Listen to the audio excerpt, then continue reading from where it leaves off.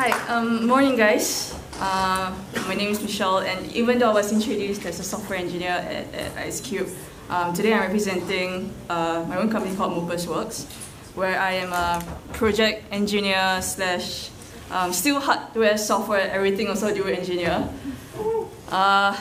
Okay, for today I originally planned to do a talk on design considerations when building software and hardware platforms slash products. Pretty technical, but then I got a request to talk about something to attract the younger demographics especially.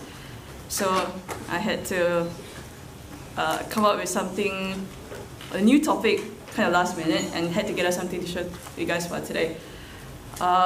If in any way any of you are inspired by what I'm presenting later on to pick out some electronics, then that'd be great. Alright, so the title of my talk is Free Wheatley. For those of you who get the inspiration in the title of this talk, great. For those who don't worry. It just means that you're really young. You can take comfort in being very young to not understand this. I'm not sure what the youngest age is in the audience today. We had some pretty young ones last year. But you may wish to know that the contents of this talk is rated PG. 13 for some scenes of violence towards an inanimate figurine. Today, I'll be sharing a little about how anybody with some software, I know a lot of you guys are mostly software people, but not to worry, I'll be introducing a bit of, if you can pick up a little hardware source, it's actually very doable to hack and mod iconic figurines such as our victim today, which is Wheatley. More on him later. Iconic figurines are something actually, well, iconic figurines and replicas actually from classic movies and games are great for hacking because you can actually find manufacturers and like they're officially licensed collectibles and they actually put them out in the market for you to just buy off the shelf, and they look great anyway. So, because they're iconic, sometimes most of the time when you see them in the shelves, even in Toys R Us or even in those game places like Simply Toys, they will come in either very small sizes or even up to life size one for those collector's items. Well, I'm not interested in collecting them, and I find that the small ones are way cuter anyway. And also they don't have the price tag of a collector's item. So I won't feel so bad, I mean, knowing I'm going to hack it, I won't feel so bad if I accidentally screw things up and cut things that I am not supposed to cut. So I really already cut them up. Like, oh shit, it's like, I missed this part. So, it doesn't come to a surprise that when I saw that Think Geek had this particular Wheatley keychain, I got understandably excited. No, not because it's the officially licensed collectible by Valve and Think Geek, but rather my first thought was, no, cancel that. That's not very ladylike to speak of. The first thought should be, can I hack it there? Much better. And can I hack it? That's a very good question, actually, because there are actually a few things that I look out for when I decide if an item is hackable before I actually purchase it. The first and foremost is being its size. So this is actually where I can work out if there's any decent amount of space for me to put stuff in it, like electronics, followed by material. Now, in this case, Wheatley is made by the standard plastic toys that are sold everywhere. So I know that with a simple cutter, I can just work my way around without needing too much like a drill or like a Dremel machine, which most people will probably not have lying around. And then finally, if any, inbuilt functions. So this is actually very good for me to give a good gauge for me to actually know, okay, what can be kept and what can be discarded. In the case of Wheatley, You can pretty much guess from the title that since it's an LED keychain, then it will be the standard connect LED to switch to battery, the stuff that we learned in primary school. So that's something that everybody would understand. And when I mean hack, part of it actually means adding stuff like electronics inside. Emphasis on the word adding. Now, so when I saw this image, I got a little worried. That looks like a really tricky size to work with. It was definitely small. This was the only picture I had given to me from the website. Now I needed some complete facts. Now, if I were to actually fit electronics into something that small, and I didn't know exactly how big it was, I mean, who could tell from a guy's hand? I mean, I have really small hands for a female. Like, one of those, like, is your wrist going to break at any moment? Yeah, I grew up like having small structures. So I needed to know exactly how big this was. So the engineer side of me started to look for some technical specifications. Nothing much really, but just really to know some size. And what do you know? There was no mention of it. Not on a product page. I went to Amazon even. They had the dimensions of the packaging, but not of Wheatley itself. So thinking, oh great, I might not be able to fit it in. I don't know if I can fit it in. So by this time, I ought to mention that there's one thing more that I like when working with small replica figurines is it comes with the challenge of making things small. So I took that up, and 3 weeks later, gosh, it was slow. 3 weeks later, Wheatley arrived. Now, before I go into what was done with Wheatley, and actually have him on hand at the moment, it's actually this small. It's very, very small. I mean, I know it looks small even with my small hands. Now, but before I go into what was just done with Wheatley, it's best to understand him a bit more. I'm assuming that some of you probably played Portal 2, or even if you've not played it, you've heard of it, but you might not necessarily know who Wheatley is. But if all you've seen in front of me is, oh, okay, it's that ball-like character thing that she's been calling Wheatley. But that ball-like character is actually an AI personality call from the game Portal 2 by Valve. And Wheatley was designed to be, and I quote, the dumbest moron who ever lived. And he's one of those characters who delivers the darndest lines and that make him so memorable and iconic.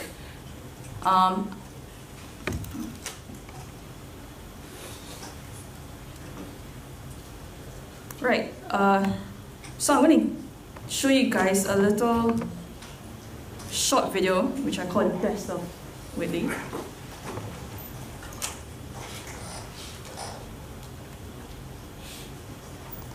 I'm not sure, okay, let me just volume up.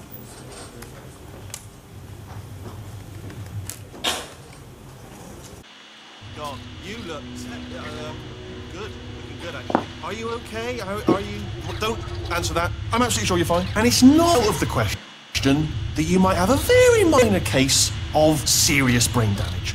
But don't be alarmed, all right? Although if you do feel alarmed, try to hold on to that feeling, because that is the proper reaction to being told that you've got brain damage. They told me never, never, ever to disengage myself from my management rail, or I would die. But we're out of options here, so get ready to catch me, all right, on the off chance that I'm not dead the moment I pop off this thing. On 3. Ready? 1, 2, 3. That's high. It's too high, isn't it, really, that? All right, going on 3 just gives you too much time to think about it. Let's go on 1 this time. Okay, ready? 1. Catch me, catch... Ow! Ow. I'm not dead. I'm not dead. Yeah, I hope you enjoyed that. Yeah, so this is exactly the kind of character we're working with. So that was Wheatley, and now on to the hack. We'll start with the brains first. And The brains of the platform for the hardware I'll be introducing today is, of course, the microcontroller board. Now, for microcontroller boards, the first thing, even if you're not into hardware, you would have heard of Arduino or Arduino compatible boards.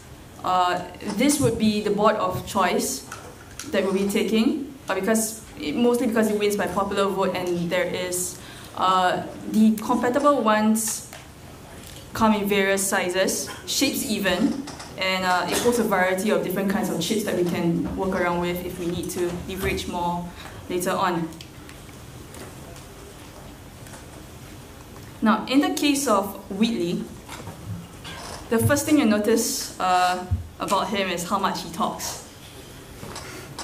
He talks a lot. He will talk the entire game through. If he talk his mouth out if he can. And he has talked a lot in his British accent, and it's a huge deal, the British accent thing. So to do that, so it just means that we will definitely have to give this guy, who at the moment just does this, Wheatley does not just turn on an LED light. So we're going to give him ability to speak. Now, in order to do that, we need an audio board. We definitely need an audio board. A micro SD card board support, so we can take files and put it in. These files are actually really available on the internet. And then, as if that's not enough, because people at my workplace are always ambitious, it comes to the question of what and how to trigger the things that he says. I mean, this guy can really talk, and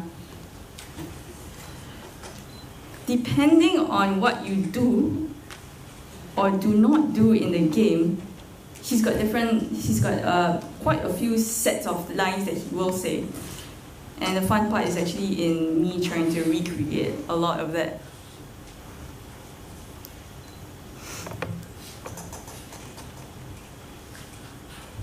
To do that, aside from the audio file that we're definitely going to add in, one of the methods I'm actually thinking of triggering him and the sound files is the use of an IMU sensor. Now, an IMU sensor is an inertial measurement unit. It is like pitch, roll, yaw, and accelerometer combined. So what it does is that you can actually pick up stuff, and you will know when you leave him, for example, on the table, and you just leave him alone, and he will start to say things of course in the game itself. It's not going to stand, so I'm just going to leave it here. In the game itself, he will say things like, have crazy lines. If he's on the floor, because after he disengages himself from the power rail, he's on the floor, he can't move without the help of the management rail. So he'll say things like, I spy with my eyes something, the letter F. Floor. Waiting on the floor, I'm on the floor waiting for you to pick me up. So if you just leave him there, you just don't do anything, you freeze to do anything, he'll start saying things like, I now spy something with the letter A. Now when I say F and A, straight away you guys might probably think there's something nasty coming on in your mind. I bet he purposely does that on purpose, but then he'll start saying things like, also the floor. Still waiting, always waiting for you to pick me up. So with that, I could actually implement an IMU, because if I don't touch it, there's nothing on the sensor. But if I pick it up, I can actually trigger voice files to be said. So that's one more thing to be added in to the entire electronic setup. And then special effects. Now, because Wheatley, the only thing that comes with Wheatley is his eye, which is a blue LED. That was pretty boring in itself, so I actually hacked that and replaced that with an RGB LED module. You would have seen some of this on Adafruit. Now, one of the reasons for that is that I could change the shades of color. And another main reason was that along with the spoken words that were going to come out with the voice files, I could actually grab some of the lines, the signals, and then feed that to merge that together with the pulse width modulation in the RGB itself. So when he's actually speaking, you can actually, the voice lines are being said and you hear him, you can actually see the lights, the pulsing as he speaks, so it's a lot more lifelike. So there. Yet another thing, an RGB LED module to be added to the electronic setup. There is also a serious case of ambitiousness where we actually part of the game has a thing called a portal gun. So as with all portal guns, we've only implemented an electronic system. One of the ways, and the most standard way for doing that, is through an IR LED. So I put all in an IR receiver module. Now by this time, say, wow, you've gone on and on. There's quite a lot of things that you're going to put inside this thing here. And it does sound a lot if you know about the size of standard Arduino boards and development kits out there. I mean, how can you fit all that inside here? This is a total list of the 8 things that I'm going to put in. Very ambitious, very impressive.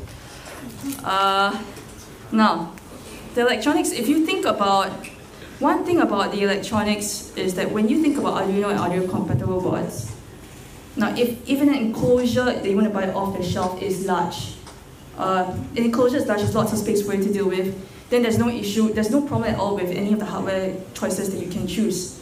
There's lots of hardware choices you can choose because space is not an issue. You can just pick any, if it's very big, you can just pick the Arduino board, the Arduino Uno even, to fit all this in.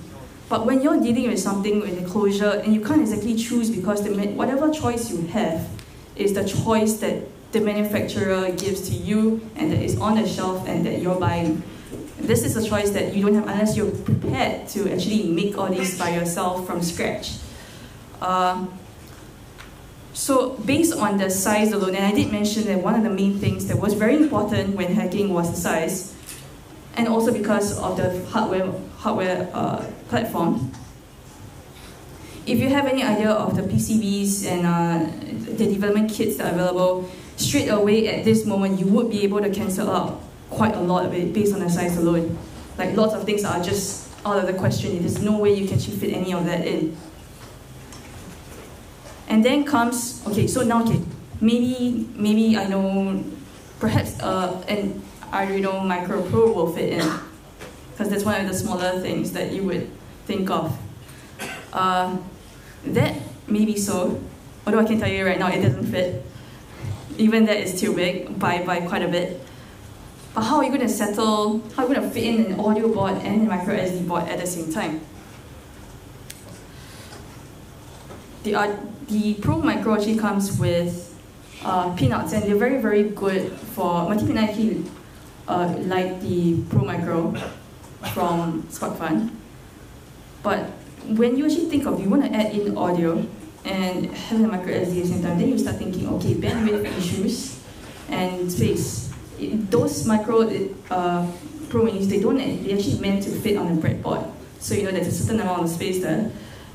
But they don't actually have anything to fit this thing. There's no shield that is nicely in that same dimension that gives you the audio and micro SD capabilities.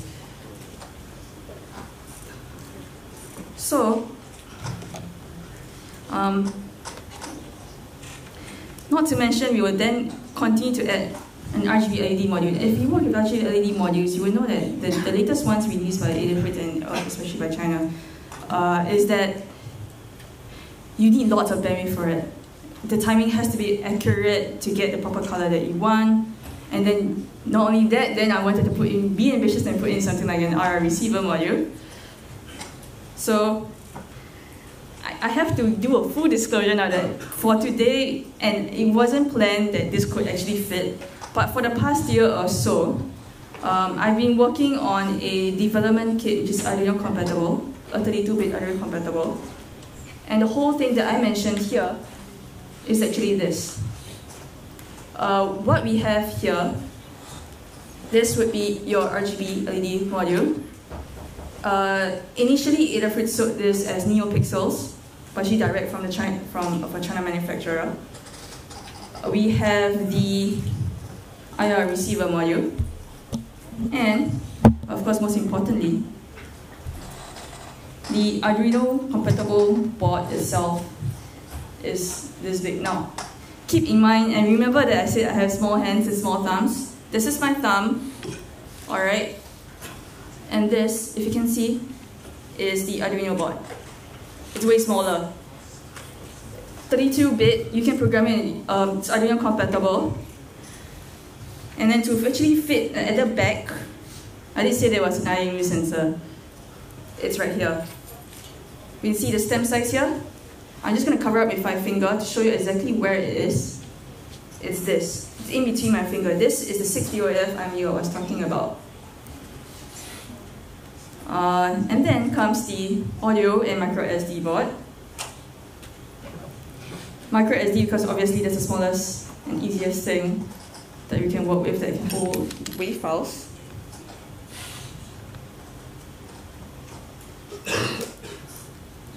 Just one moment. So, micro SD, check. Audio, check. These are really good AAC speakers, headphones used in handphones. It is the same. We got it to be the same size as the board itself, according to the design rules. And if you actually place all this together via the board to board.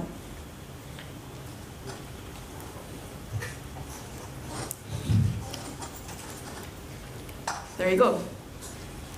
Now, one another thing is, okay, great. So we got all these small size stuff, but open up Wheatley. Can we make sure it fits? So what exactly is using Wheatley? Now, this is the part where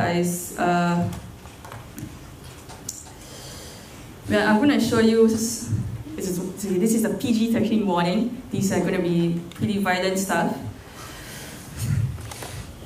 We're going to disassemble Wheatley.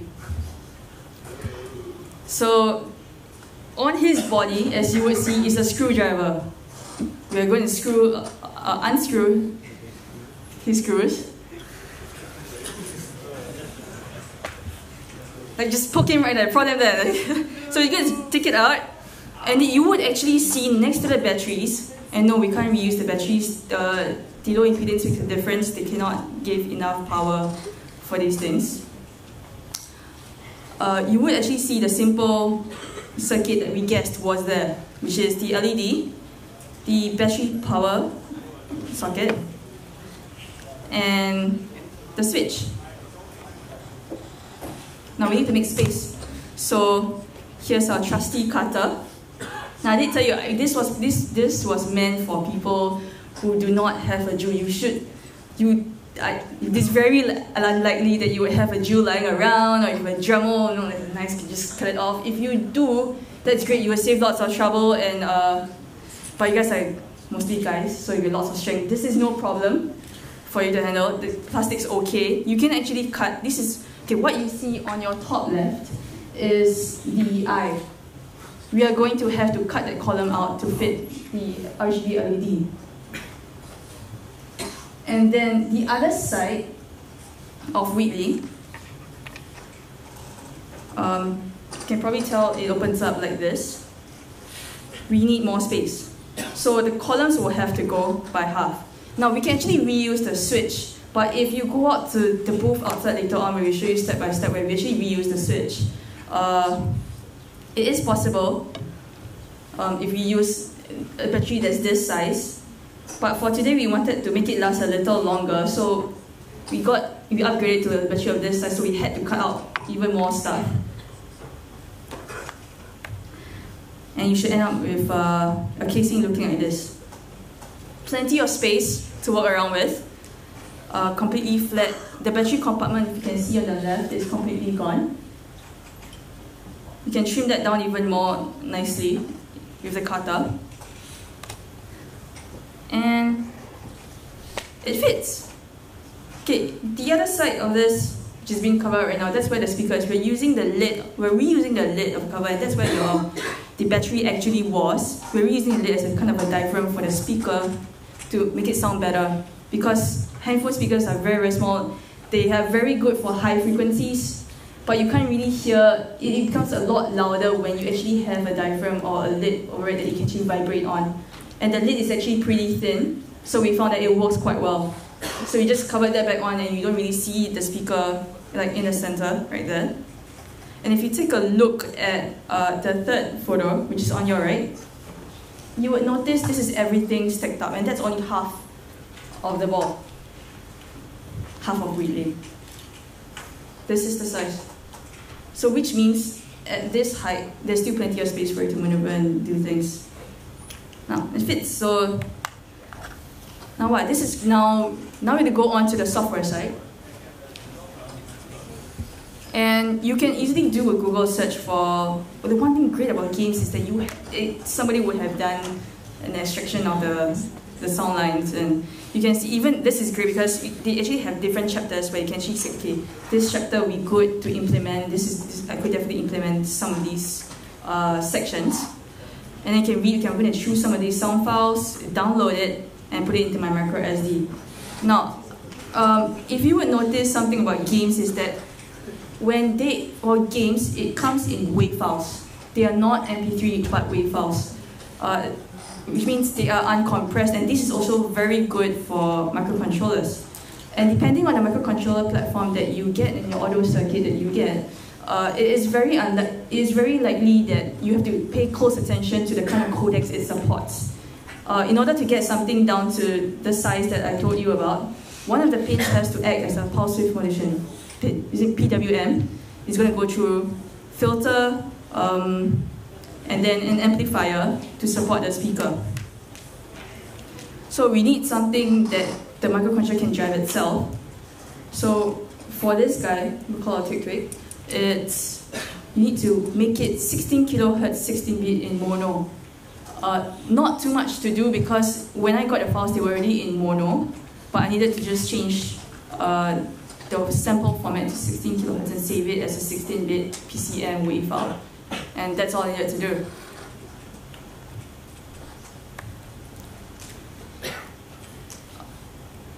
I'm not going to go through the source code because that would be a tutorial in itself, but I'm going to tell you some of the tools and IDEs that you can actually use to program this that are available.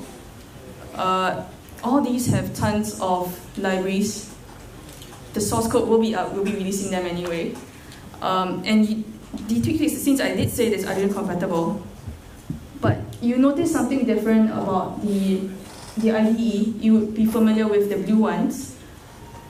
This is a red one because it's done by, it's actually by Digiland, and we call it ChipKit.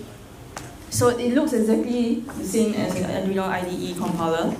It works with existing sketches, existing libraries, no issues there. But I know some of you guys are the more hardcore programmers here, you might actually prefer an MPLAB. This gives you full control. But for those of you who are not very familiar with hardware itself, and you like the idea of hacking Wheatley, or you like the idea of even hacking one of the more common ones, Star Wars figurines, like Darth Vader, Stormtrooper, like the ones in the alarm clock, and then you got people on Amazon complaining, why is it beeping? It's supposed to play some majestic background music like na na na na na na na na to wake me up. But it's not, it beeps. So there were some people like, very disappointing. It does not play Star Wars music. So that is definitely one of the things that you can easily hack. Inbuilt features, you can keep like alarm clock systems. You can see get the trigger to play the sound files. But for people like you who like to do this kind of thing, and you don't worry too much about, okay, this is a 16-bit, 32-bit, how much memory do I have? Do I need to optimize this? Do I have enough bandwidth to do this? And if you have worked with mobile programming, even like Android or iOS, you will actually notice one thing that is very, very good about it is that it is actually hardware independent. It does not care which sensor, for example, your accelerometer, the handphone manufacturer actually uses. The API just releases it as accelerometer.x, y, and z. It doesn't matter, okay, this is by Bosch, this is by ST, or this is by Texas Instruments. Nexus Instruments. Right, inside joke. So this is one of the things that we're actually trying to do as we write the compiler as well, and that's called the Allegro IDE. It is free, it's in beta. You can write in Visual Basic, a subset of Visual Basic.NET, and it supports inline assembly as well. Full code is given. The only thing you need to worry about is if you want to get data, it is as simple as for imu.accelerator.x or y or z. If it's an RTC, you shouldn't care what RTCs you have on board. It will still be RTC.time for real-time clock. So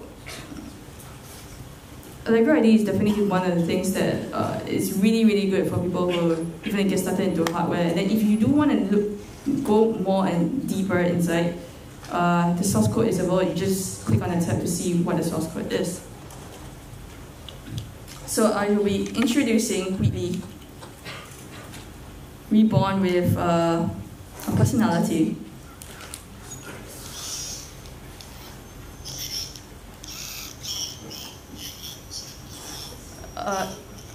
It's kind of soft, but you can actually hear it's actually playing sound and sound files. If I leave it just like that, just let me cover him back up.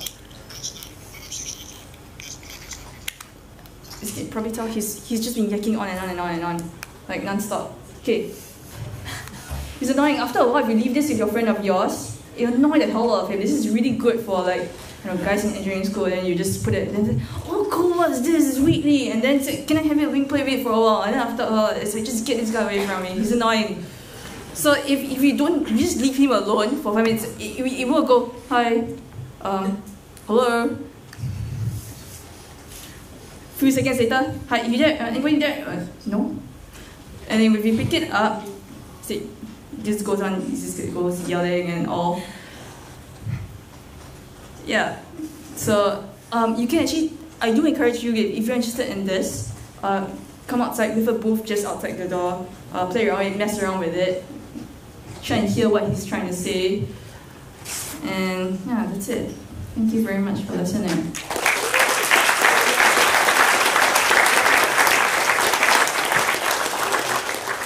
Any questions? Or you could ask me later. Any questions for Michelle? Hi. So thanks, Michelle. Do we have any questions from the audience?